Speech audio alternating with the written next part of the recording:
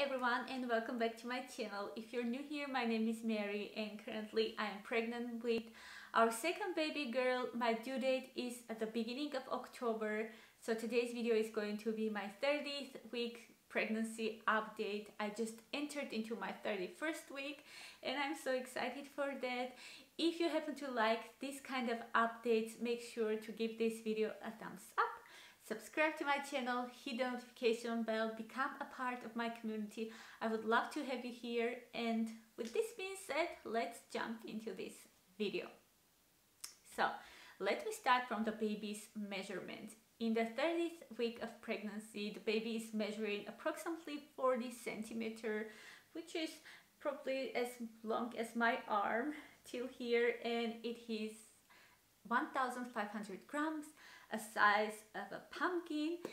I just don't know how much my baby is measuring because I didn't have any scans done during this week. I have my scan in my 31 weeks of pregnancy, so I will know exactly how much my baby is measuring. But this should be approximate measurements of my baby as well. The babies in the 30th week can already see, they can open their eyes widely, they can differentiate between dark and light. Their brain is growing rapidly and they're gaining weight and getting ready for the birth.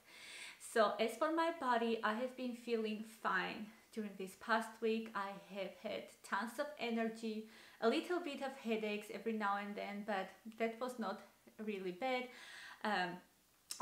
All in all, I have been feeling fine. So I told you in my last pregnancy update that I was diagnosed with gestational diabetes, but at that time I didn't have any appointment with a specialist or any doctors, so I was really nervous because I didn't know what that diagnosis meant for me and for my baby. I didn't know what I was allowed to eat and what I wasn't allowed to eat. But in my 30th pregnancy week, I finally got an appointment with a doctor who specializes in diabetes. I got that appointment in a special clinic, diabetes clinic.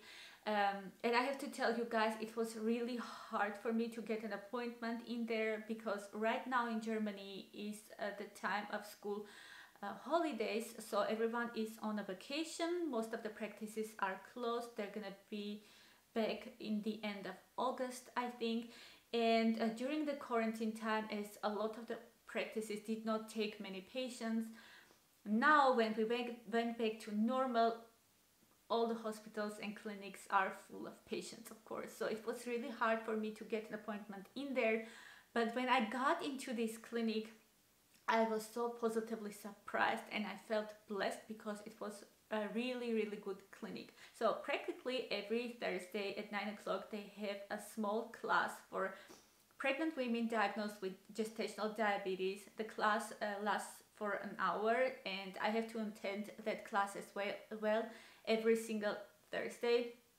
And you have nurses and doctors who come and talk to you about your diagnosis, who go through a list of the products you're allowed to eat and you're not allowed to eat.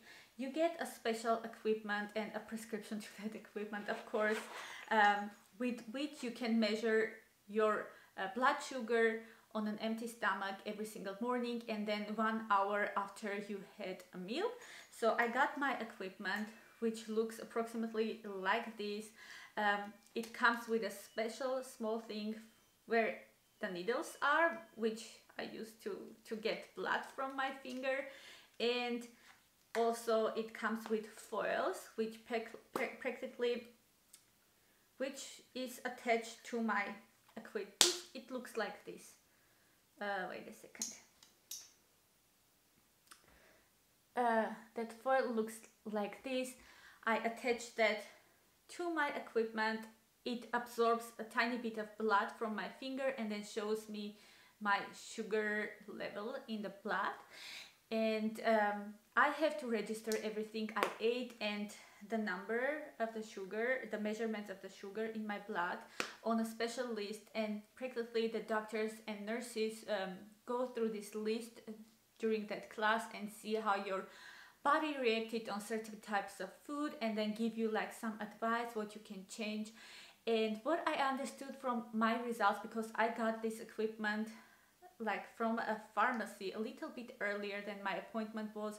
You have like a sampler, I would say, in pharmacies, which you get without any charge, and then practically you have to get a prescription from your doctor, so you get extra films and needles.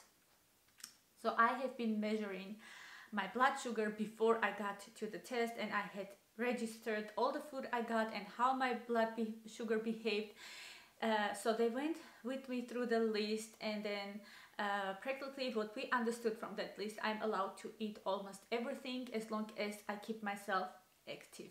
I was really happy about that there are not going to be any strict restrictions. In my case, it can be different from a woman to woman. It all depends how your body reacts to certain type of food, but I also tried like to eat a piece of cake and then go to walk, and my blood sugar was perfect. So I was really happy about that.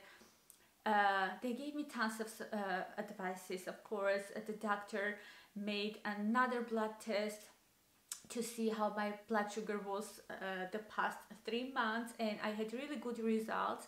So the only thing she said, maybe my body reacted crazy to that amount of sugar which I had during my second big diabetes test, because you get like 75 grams of glucose solution, and it's a huge amount for the body, and you have to be really healthy so your body will react normal to that amount of sugar.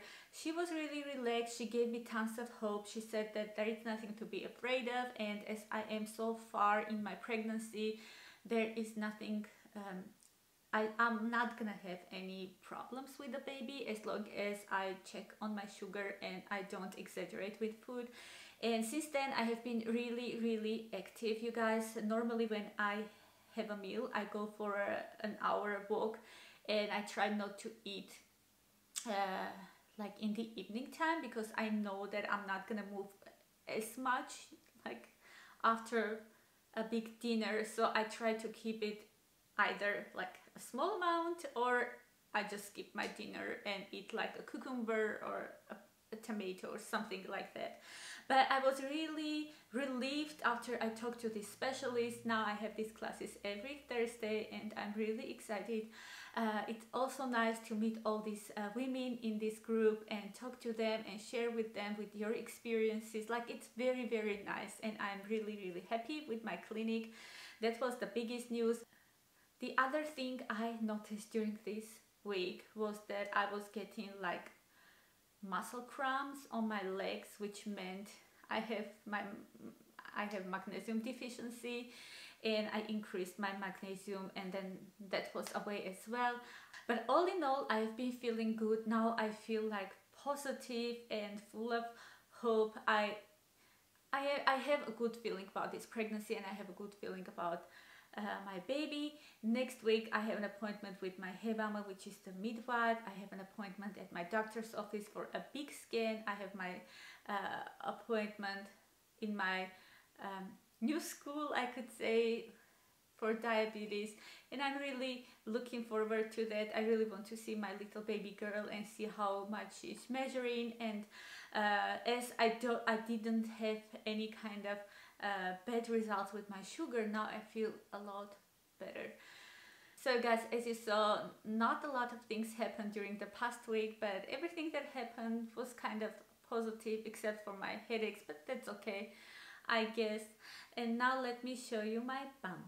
Here is my bump for 30 weeks pregnant. Here is the bump from the side. Here is the bump from the front. And here is the bump from the other side. So guys, that was everything I wanted to talk about in this video. I hope you found this video informative and useful. If you're pregnant and you're experiencing some kind of symptoms, let me know in the comment down below. I would love to connect with you and have you as a part of my wonderful community. I feel really blessed because I have wonderful women surrounding me and who are following me on this journey, and I feel really grateful for all of you, and I feel really blessed. So you guys, thank you so much for watching this video through.